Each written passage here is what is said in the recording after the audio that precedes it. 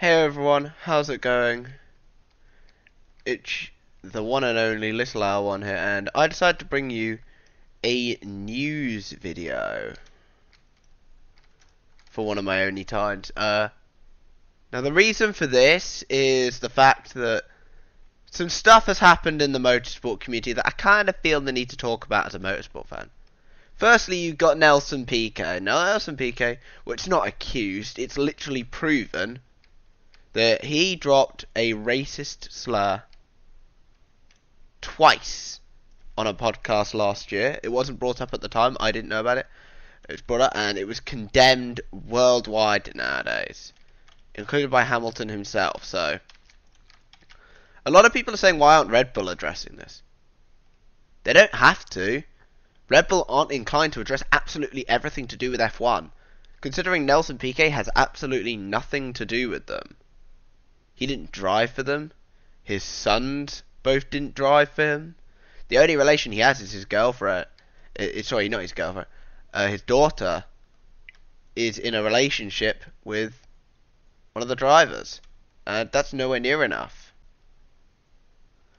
Secondly, we got to also, I'm hearing that Piquet is going to get banned from the paddock, which totally deserved. This sort of language is unacceptable. Now, the second thing that came out today is about Juri Vips, who I'm going to be using as the thumbnail. I think Juri Vips is probably the best person to use as the thumbnail. Now, the first thing is it's not allegedly anymore. It's proven he did say it, and he has apologised since on his Instagram. But he dropped a racist slur. He dropped the N-bomb on stream. It was on Liam Lawson's stream. And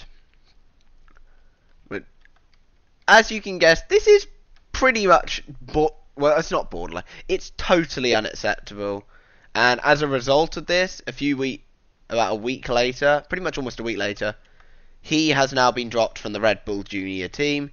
Basically, his funding has pretty much been cut. So it's pretty clear to me that Juri Vips has messed up big time, and his chances of getting into F1 are now very, very slim. Ah! I got so close to the thing then.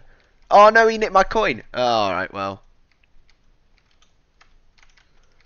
Oh no. Okay, but yeah. So Juri is... Do I believe Juri Vips is a racist person? No. I believe that it just slipped out. And regarding the comments, quote,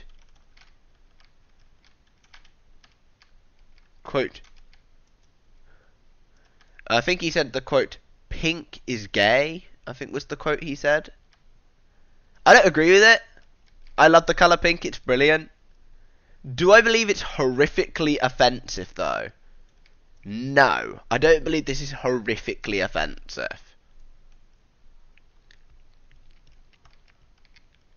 The N-word one, that's no excuse. Should he have said the comment about pink? Probably not. I don't think it was a wise thing to say. But it's not terrible, let's be honest. Like, the N-word controversy is a lot bigger for him. Do I believe he'll lose his F2 seat? No, I personally believe he... Maybe a one-race ban, max. Because I think he can learn from this. I think he can learn from this.